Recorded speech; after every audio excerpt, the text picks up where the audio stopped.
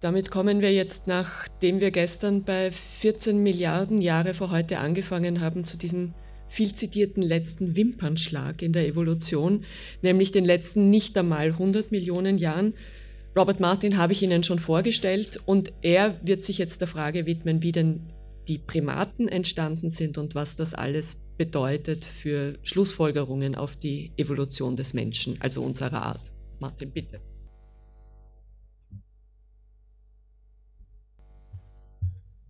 Also wieder einmal guten Morgen, meine Damen und Herren. Zuerst einmal möchte ich den Professoren Markus und Hermann Knoflacher danken, dass sie mich eingeladen haben und dadurch mich gereizt haben, diesen Vortrag vorzubereiten.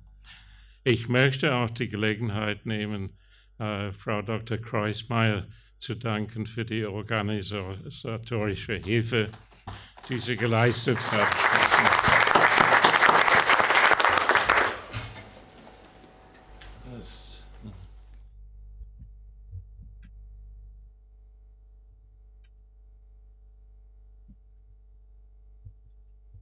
Also Titelbild haben Sie bereits gesehen. Ich werde sofort anfangen. Also in diesem Vortrag werde ich nur eine Frage wirklich besprechen, und das ist der Zeitpunkt des Ursprungs der Primaten. Also wann hat diese Säugetierordnung angefangen? Und um die Antwort zu erreichen, muss ich auch die Methoden besprechen, wie wir zu dieser Antwort kommen. Also unten links sehen Sie, das ist ein klassischer Stammbaum, der Primaten, ausschließlich auf Fossilien basierend. Und hier, die Fossilien sind hier blau und rot gezeichnet.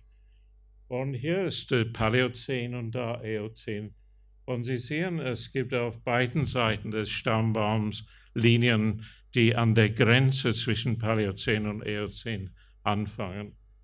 Und oben haben Sie 5 Hauptgruppen der Primaten: die Lemuren, die Lori-Gruppe, die Neuweltaffen hier, Altweltaffen und Menschenaffen und die Koboldmakis. Und oben sehen Sie ein Bild der modernen Kontinente. Und Sie sehen hier die geografische Verbreitung. Die Lemuren kommen hier nur auf der Insel Madagaskar vor und sind die einzigen Primaten, die dort vorkommen.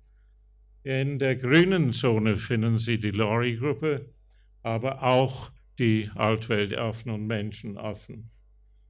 Die Neuweltaffen sind die einzigen Primaten, die heutzutage in der neuen Welt vorkommen. Sonst sind die Primaten heute auf der alten Welt beschränkt. Und dann die Koboldmakis, die haben eine ganz kleine Verbreitung in Südostasien. Also ein Punkt mit dieser Landkarte ist, wenn ich so ein Bild sehe, denke ich automatisch an die Wanderung der Kontinente. Und Sie haben Bilder von Wanderung der Kontinente für den Ursprung der Knochenfischen gesehen. Also das Bild sagt mir Wanderung. Und hier unten gibt es wichtige Punkte. Zuerst einmal die Krone da unten, das ist der Ursprung der modernen Primaten. Und es gibt 2 Hauptgruppen der Primaten. Die Feuchtnasenprimaten oder Strepsirrhini und die Trockennasenprimaten oder Haplorhini.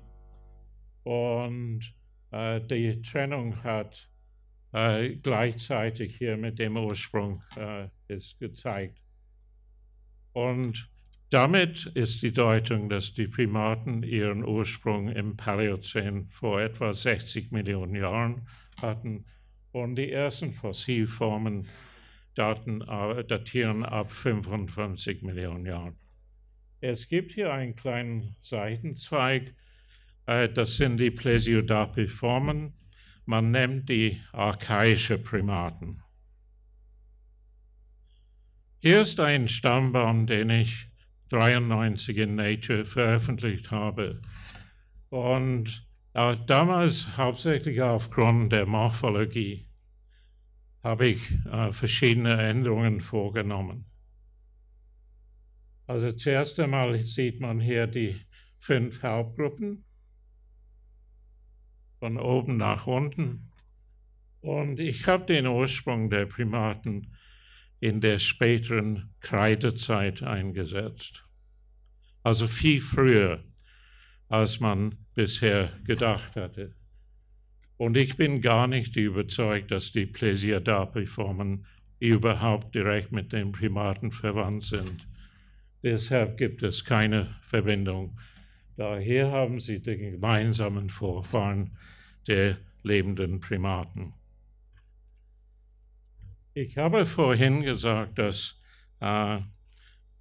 ich bald realisiert habe, dass man die Evolution der Säugetiere allgemein anschauen muss.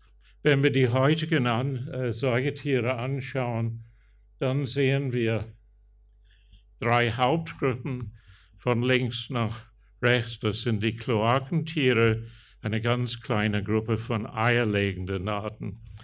Und dann gibt es 2 Schwestergruppen, die Beuteltiere in der Mitte und dann die Plazentalsäugetiere rechts davon.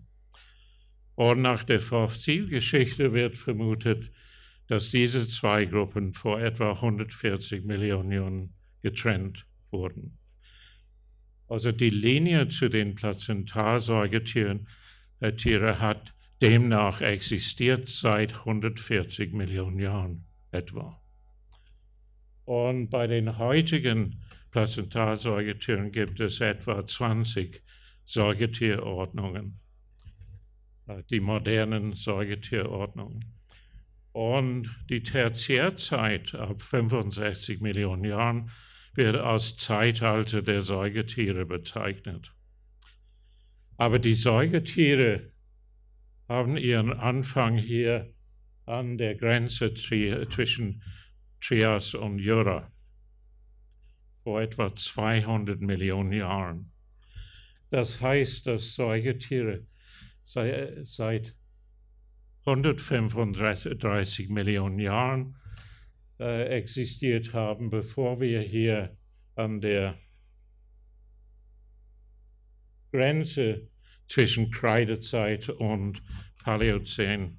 Da ist der Meteoriteneinschlag und die Dinosaurier werden ausgerottet. Und wenn man die Fossilgeschichte direkt interpretiert, erscheint dann die Erklärung, dass die Säugetiere Blühezeit hatten nach dem Einschlag, weil sie keine Konkurrenz mehr mit den Dinosauriern hatten.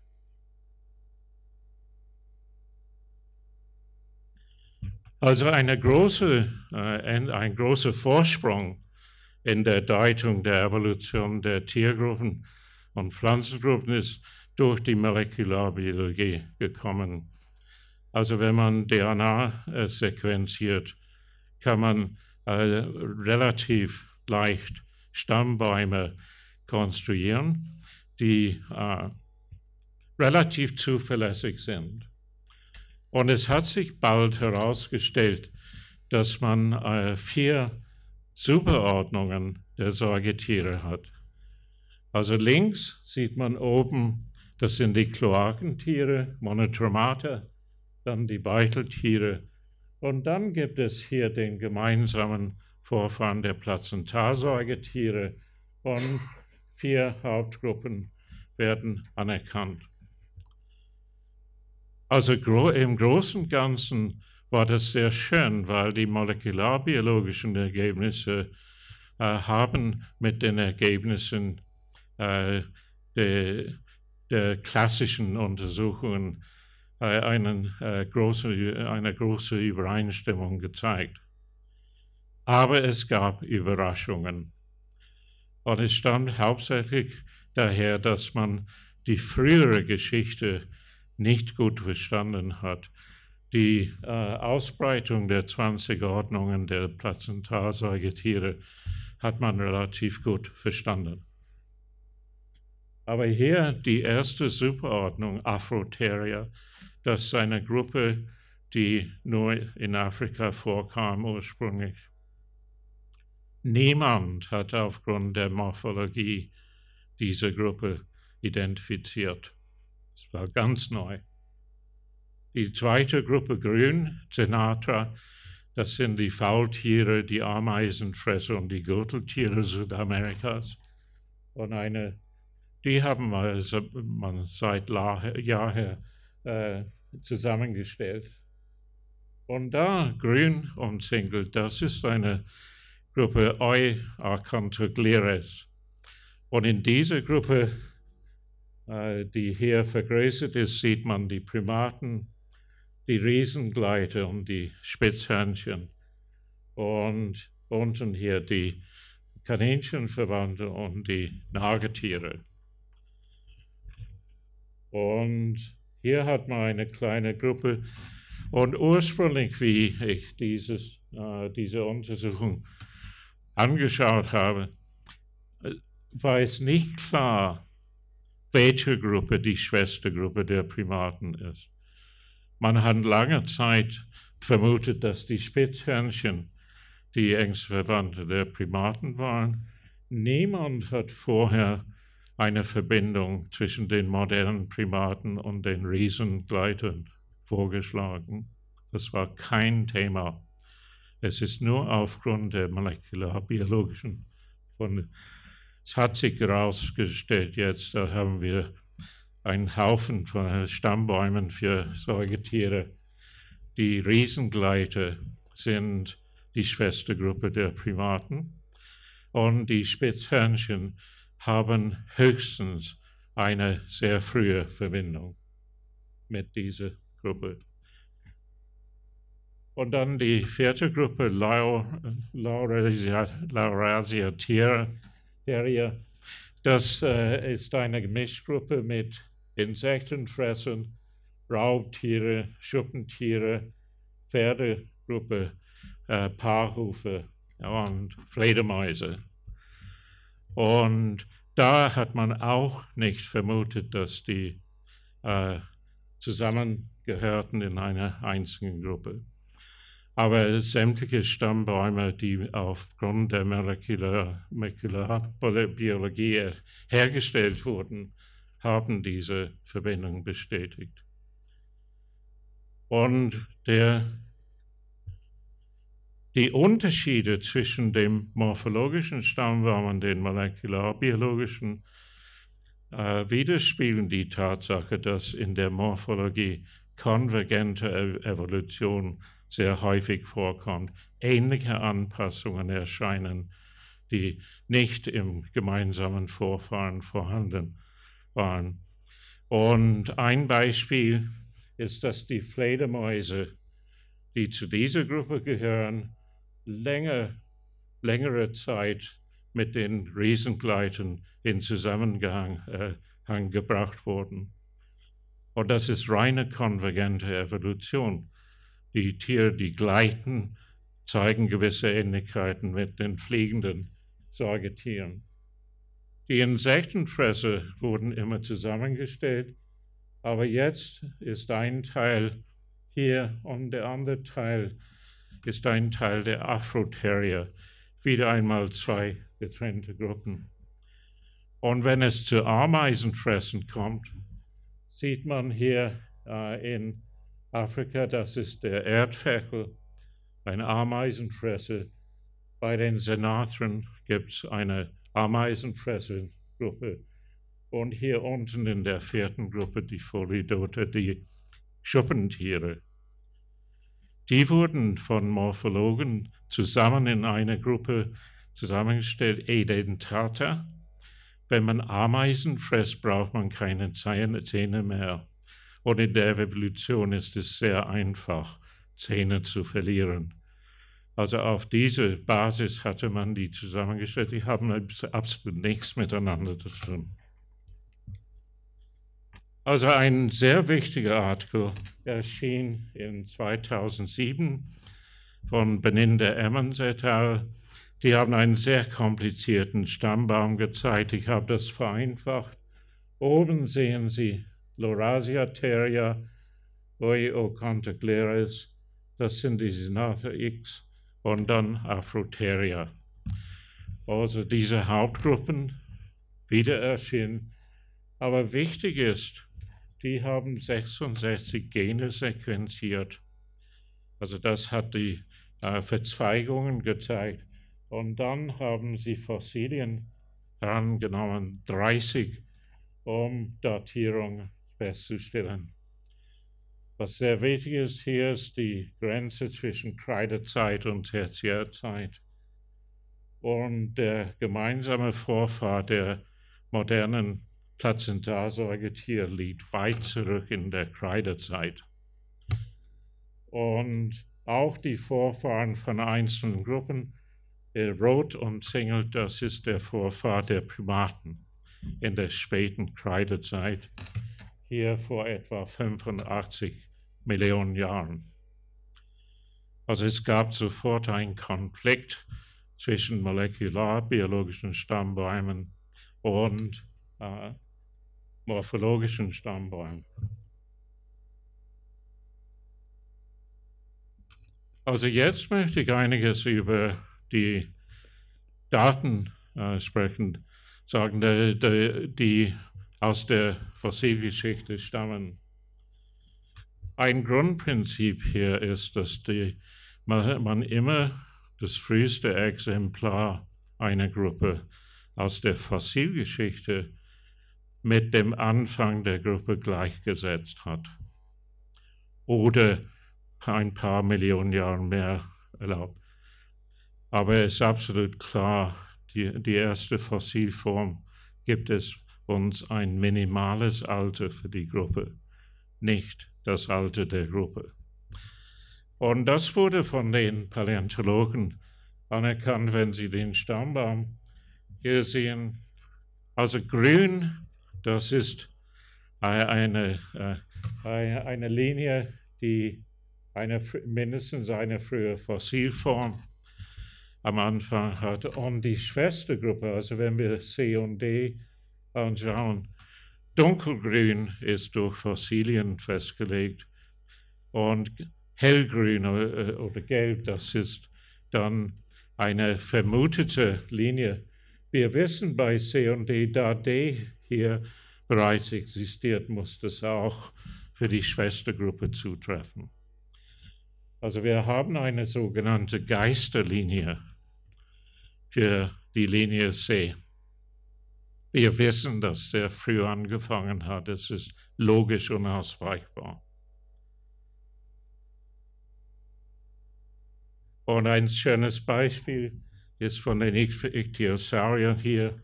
Ich habe einfach dieses Farbsystem, ich werde das in den weiteren Dias zeigen, für Fossilien und für Geisterlinien. Und Sie können sehen, es sind sehr viele Geisterlinien in diesem Stammbaum. Das sind Riesenlücken in der Fossilgeschichte.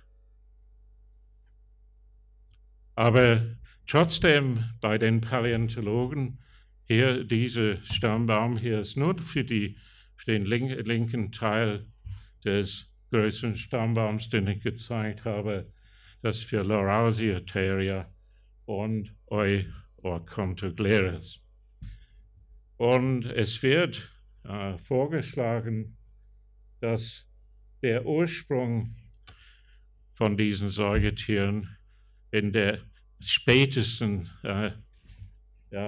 Kreidezeit vorkommt und dass die Vorfahren hier von sämtlichen heutigen Säugetierordnungen nicht einmal vor 65 Millionen Jahren, sondern dazwischen vor dem Anfang der Eocän, aber während des Paläozäns existierten. Sie sehen, wie das alles sehr zusammengedrückt ist. Aber für sämtliche Gruppen von heutigen Säugetiere, Plazentalsäugetiere, kennen wir Fossilien ab dem Anfang des Eozäns, vor 65 Millionen Jahren. 55 Millionen Jahren, Verzeihung. Gut, also in der Zwischenzeit, seit 2007, sind verschiedene Artikel erschienen, wo man molekular-biologische Untersuchungen genommen hat und mit neuen fossilen Datierungen interpretiert hat. Immer weniger als die 30, die ursprünglich verwendet wurden. Und es gibt dann Hilfsargumente, dass die Geschwindigkeit der Evolution sich verändert hat. Und dadurch, dass man ein falsches Datum bekam. Das hier ist ein Prachtbeispiel 2013 und das wurde in Science veröffentlicht. Das ist ein Stammbaum. Es ist auf ein Gemisch von morphologischen Daten und molekular-biologischen Daten. Aber die molekular-biologischen Daten wurden nur als Merkmale verwendet. Komischerweise hat man nicht die Geschwindigkeit der Evolution mittels molekular-biologischen Abstände zu berechnen, sondern man hat den Anfang jeder Gruppe mit der ersten Fossilform festgelegt. Also das kann nur ein minimales Datum geben.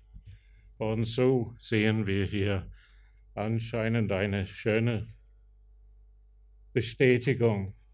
Also rot ist wieder Kreidezeit, Tertiärzeit, Grenze. Und hier sehen Sie, dass die ganze Gruppe der Plazentalsäugetiere in der spätesten Kreidezeit oder sogar am Anfang der Tertiärzeit stattgefunden hat. Und hier stark zusammengeschrumpft sind die Linien, die zu den Hauptgruppen führen.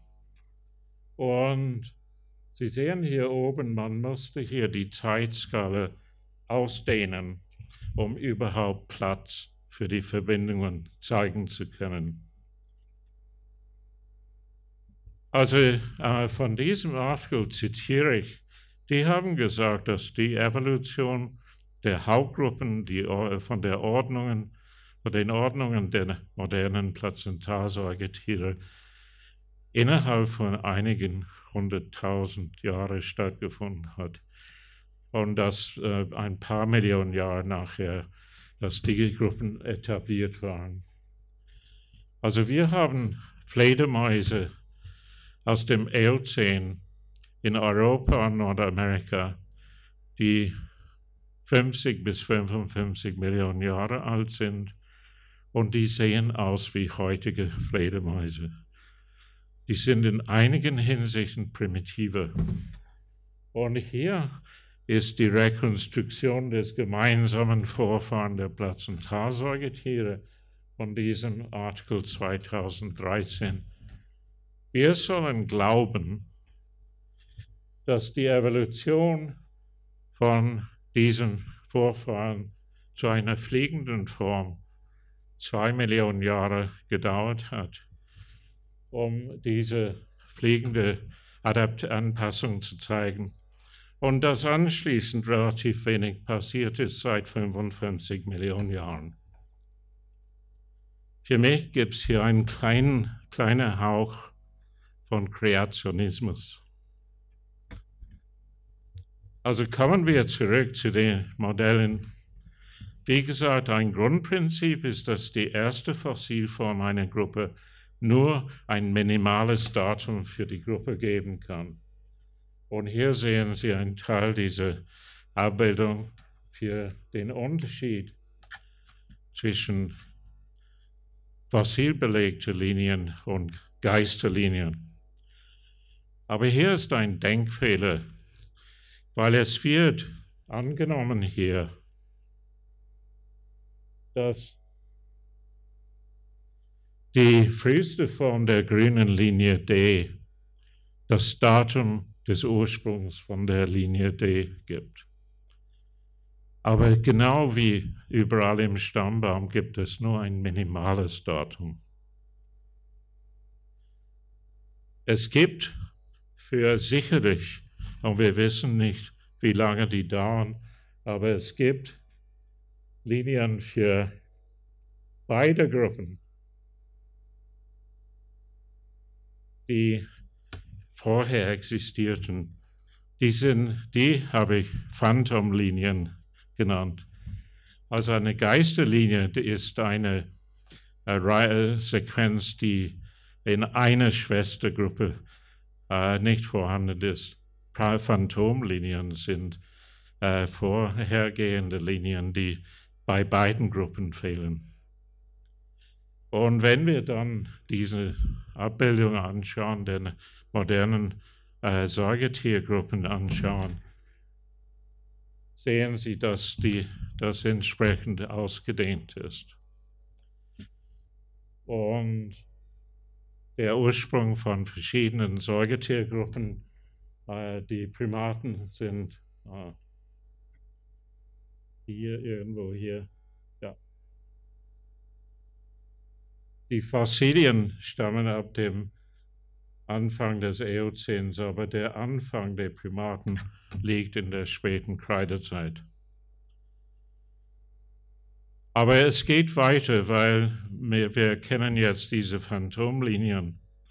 Aber die grünen Linien werden immer ausgezogen geschrieben. Aber wenn man die jetzt anschaut, es ist sehr selten, dass man eine durchgehende Sequenz von einer merkbaren Länge sieht.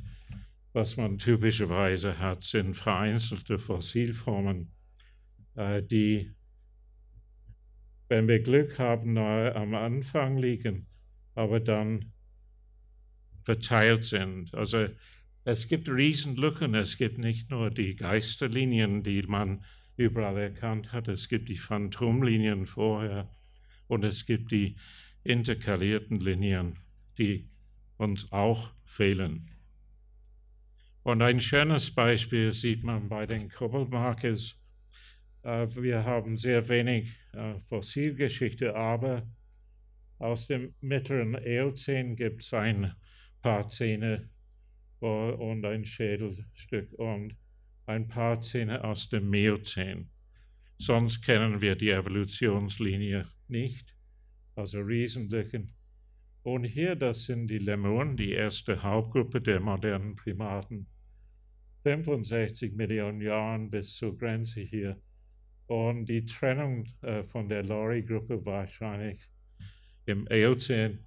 Wir haben keine einzige Fossilform. Es gibt etwa 100 anerkannte Primatenarten auf Madagaskar, etwa 20% der Gesamtzahl. Und wir haben keine einzige Fossilform. Riesenlücken. Also ich habe gesagt, dass für die Wanderung der Kontinente hier relevant wird. Da sehen Sie das Bild rechts. Und das fängt etwas vor der Kreidezeit, Paläozän-Grenze hier. Und Sie sehen die Wanderung der Kontinente.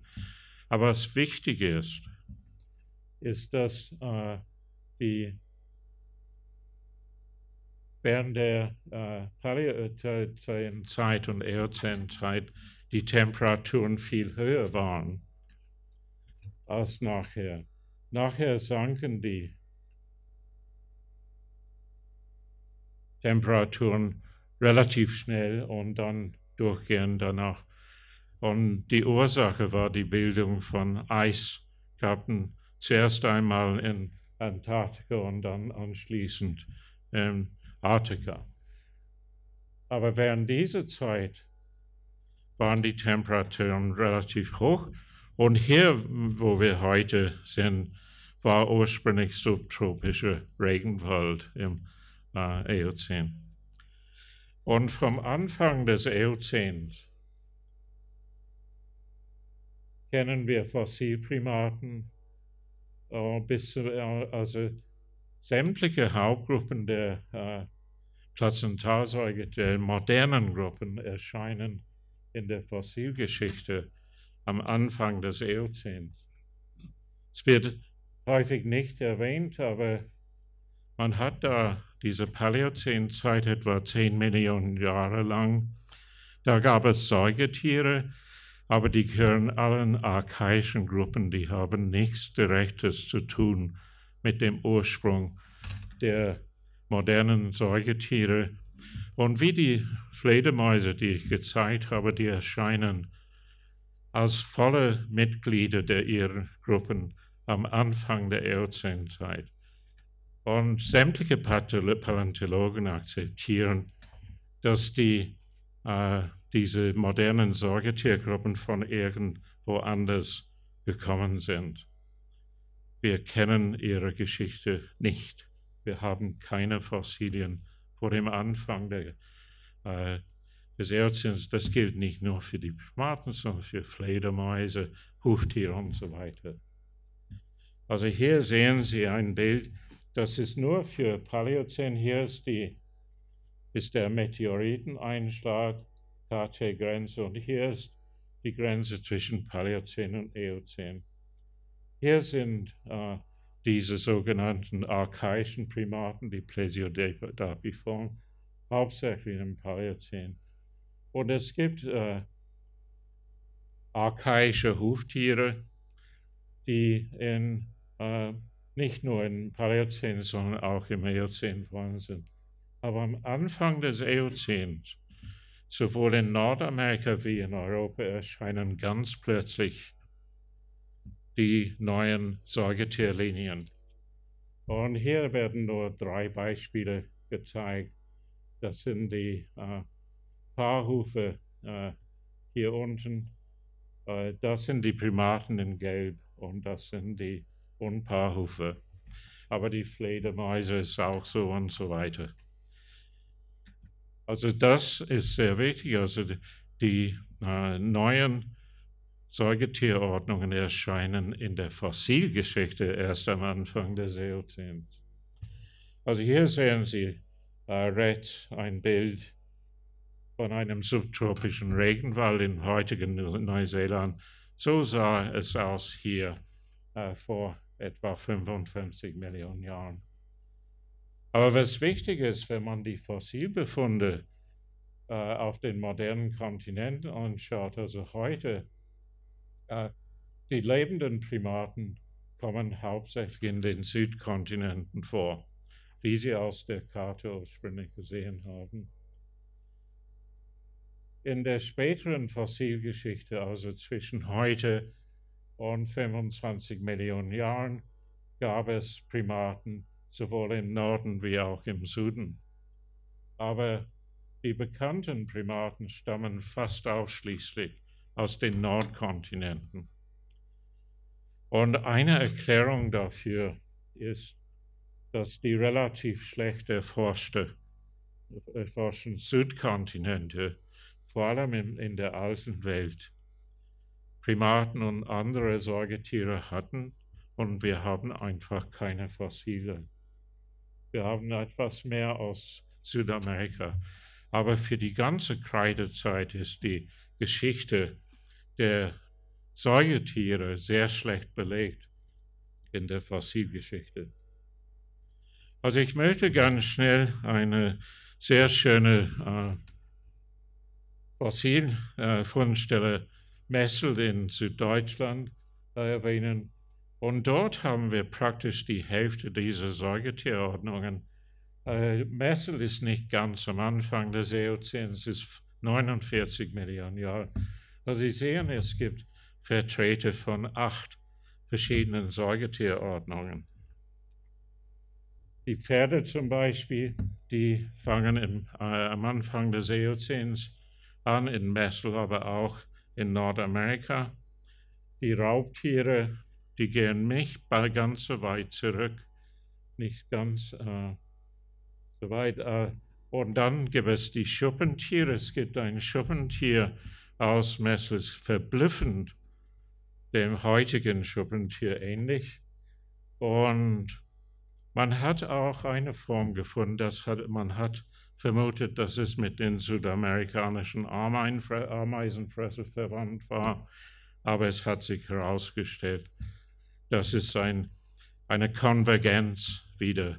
Das ist ein Schuppentier, das den heutigen Ameisenfressern ähnlich wurde. Und hier sind die Fledermäuse, das sind die modernen Formen hier. Aus Nordamerika haben wir 53 Millionen Jahre, ja praktisch am Anfang des Eozäns.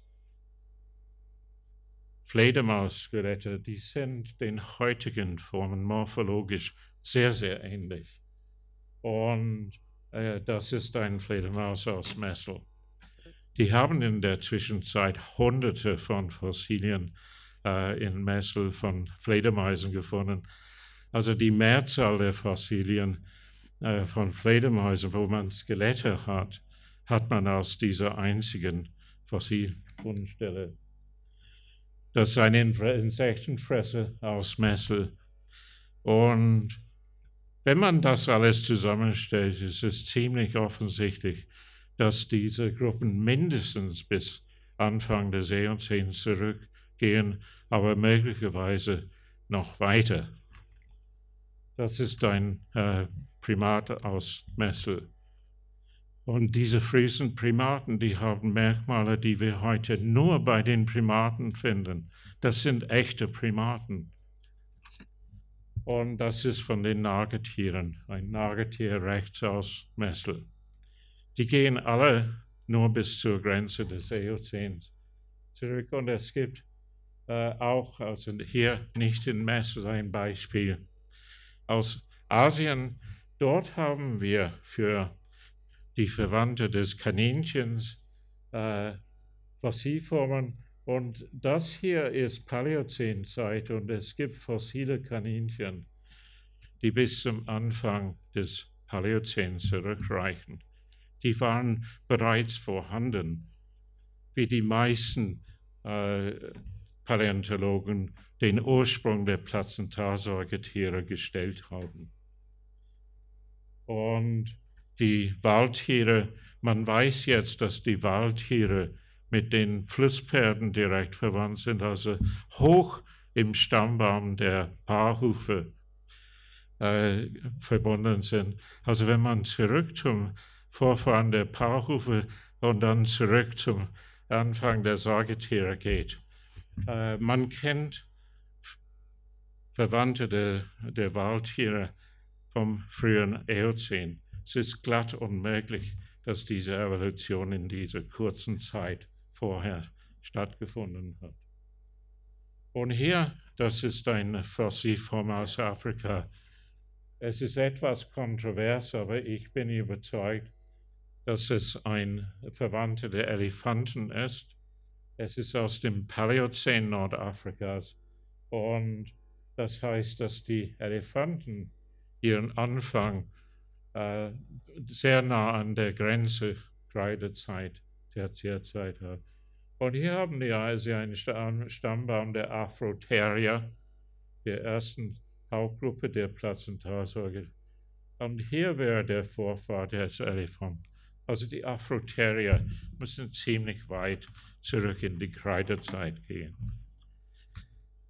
Also ich werde nur ganz schnell zusammenfassen. Ich habe in Nature in 1993 diese Denkexperiment veröffentlicht. Das ist ein beliebiger Stammbaum und jede Art dauert ein Jahr. Und was wir immer haben, sind die lebenden Formen hier in der oberen Reihe.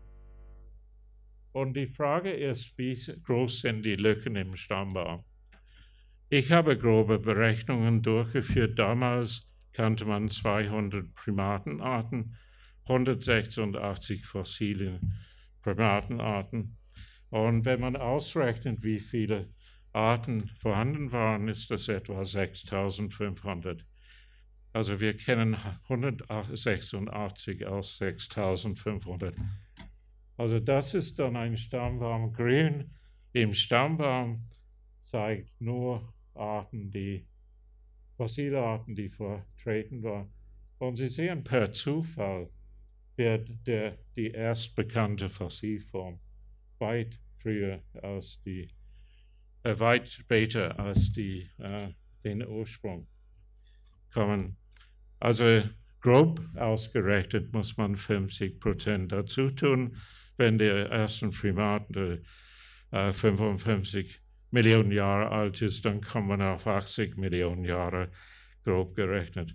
Aber ich habe mit einem Mathematiker, Simon Tavare, zusammengearbeitet und wir haben das dann am Computer modelliert und Tausende von Stammbäumen nach gewissen Spielregeln entwickelt. Und dann haben wir die bekannten Fossilformen, die rosa gezeigt sind, die haben wir da hineingelegt. Und dann konnte man nachrechnen, wie alt der gemeinsame Vorfahr war. Und auf der Weise sind wir auf 80 bis 85 Millionen Jahren gekommen für den Vorfahren der heute lebenden Primaten. Wir haben dann anschließend eine weitere Berechnung gemacht, weil wenn die Primaten bereits in der Kreidezeit angefangen haben, dann wird die Anzahl der Arten zwangsläufig nach dem Meteoriteneinschlag weniger sein und dann muss man eine zweite Radiation haben. Also wir haben das modelliert und einen verbesserten Vorgang verwendet, um zu berechnen, jetzt nicht ein Datum, sondern 2 Daten. Also hier in diesem Stammbaum, das ist das erste Datum hier, das ist der gemeinsame Vorfahre von allen lebenden Primaten. Das kommt auf 85 Millionen Jahren. Und hier haben wir den gemeinsamen Vorfahren für die Altweltaffen und Neuweltaffen, also das ist der gemeinsame Vorfahre der höheren Primaten. Hier ist die Altweltaffengruppe. Und das kam auf etwa 50 Millionen Jahren.